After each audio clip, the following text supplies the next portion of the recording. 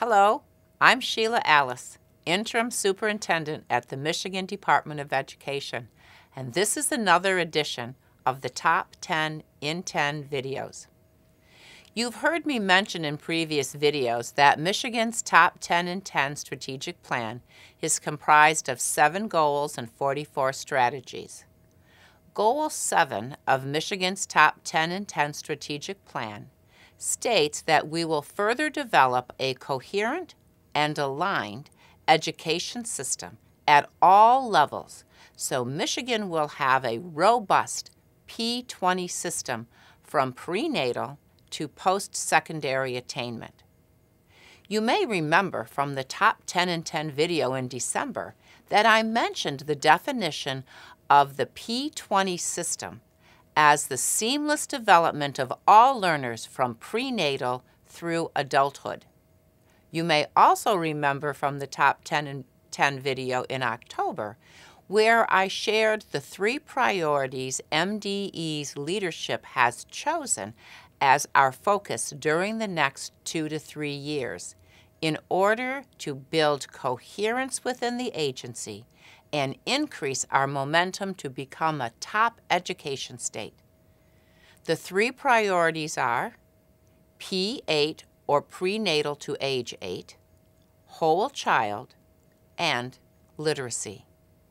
These 3 priorities are designed to sharpen our focus in the department, increase cross-agency work within the department, and explicitly link that work to Michigan's Top 10 in 10 strategic plan. This month's video is about the P8 priority.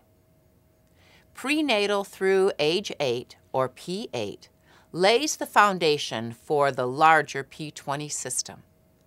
It is intended to ensure greater alignment between early childhood education, K-12, and other efforts of Michigan's Department of Education and its many external partners.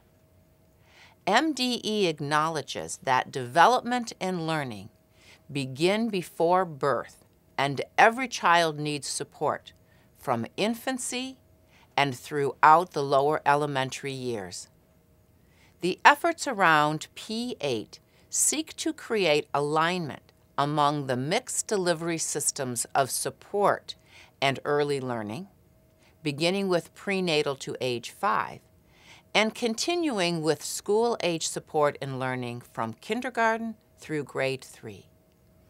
In the short term, this strategy correlates with higher success rates in early literacy and early mathematics. In the long term, it correlates to greater graduation rates and of gainful employment.